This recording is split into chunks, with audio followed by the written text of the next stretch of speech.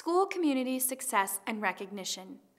As you can see, building and sustaining a strong school community takes a lot of hard work.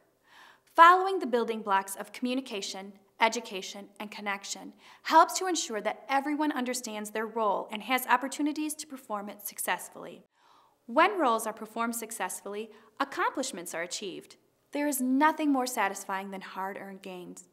School communities must seize these opportunities to celebrate and find ways to recognize the contributions of its members, which our final 3 indicators address. School celebrates its accomplishments. School recognizes the individual accomplishments of teachers. And the school recognizes the accomplishment of teams. Let's watch and listen as these school community members discuss the accomplishments they've achieved and share some unique and fun ways they've brought their community together to celebrate. Warning, great ideas follow. Whether it's for student accomplishments or, for teachers or parents. But one big thing that we do for students is every month we have a Spirit Day. And then at the end of each quarter, we have quarterly awards. At our Spirit Day activities, we usually have maybe a brief performance by our students, and we reward them for accomplishments throughout the month. At our quarterly award ceremony, we reward students for academic accomplishments or behavioral things, behavior on the bus, whether they brought a great idea to school. So we do all of those things in front of the entire student body and parents. We send out invitations to our parents and other community members to join us.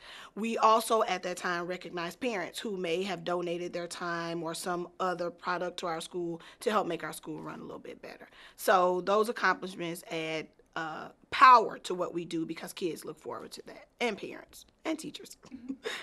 Caught Red-Handed is basically a reward program for students. If they do something that helps the community, helps the rest of the school, like a bake sale or putting together something to drive donations for, we have a teacher whose son is sick in the hospital.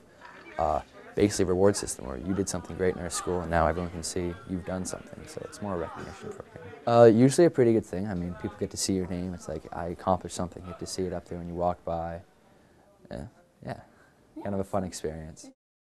Lauren and I had the idea of, there's all these parents that do all this work around, just little things here, like you were mentioning, little things here and there, might be big things, might be sort of running a program like the winter sports program, but just, I don't know if there's enough opportunity that we take to acknowledge them. So we were thinking something sort of little thing that we could do to, engage them, acknowledge them, and make it sort of fun. So here's the pond where the frogs are hanging out. And the frogs is the, Friends and Relatives of Oak Grove School acronym that we have. So that's the theme, and then, big thanks to them, and then these are lily pads that will move around, that are hopefully going to move around up, down here all the way up to the parent room is the hope. And just, again, it's like some people maybe chopped up some vegetables, some people are, they did some arts and crafts with some of the evening events.